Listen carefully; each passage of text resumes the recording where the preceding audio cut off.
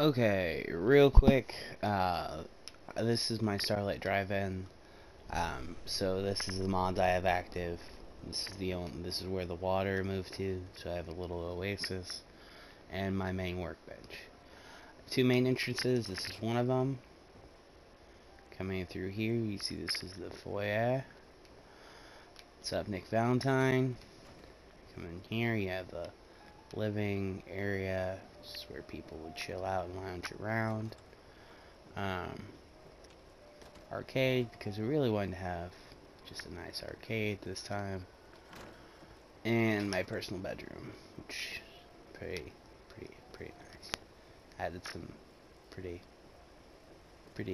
cool details, just to round towels, alarm clocks, trading cards, fucking silver shroud, Nuka-Cola recipes. Then you come over here, and these are the parts of the house that are for the people who are going to run the house, I guess. So eventually, I have housing in there and there. It's where everybody's going to be working out of, and then these should be their part of the house, which is tremendously crappier than my house. Here is access to the other side. Again, garage door right here for right now.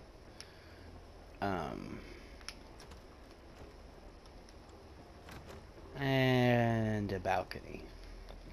So the one part of this house that I haven't shown you, it's my favorite part. Come back through here. Close up everything. And here is my storage room.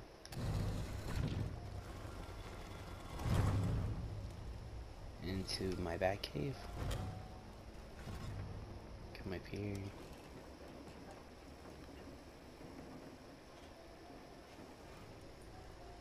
So again, this is where I'm gonna store my weapons, up on the wall, my workshop, and my garage. So real quick here, Brotherhood of Seal armor, Outcast armor.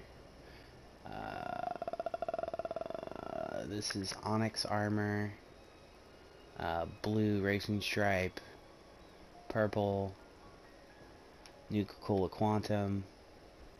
This is just chromed. Vault-Tec armor, Sugar Bombs, Vim Cola Green, Nuka-Cola,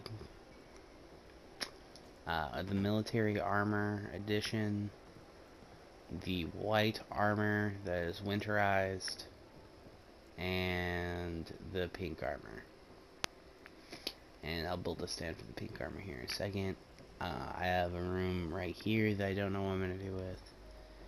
And a room over here that I am not sure what I'm going to do with when I close them off. I do want to add a dining room and a kitchen to downstairs.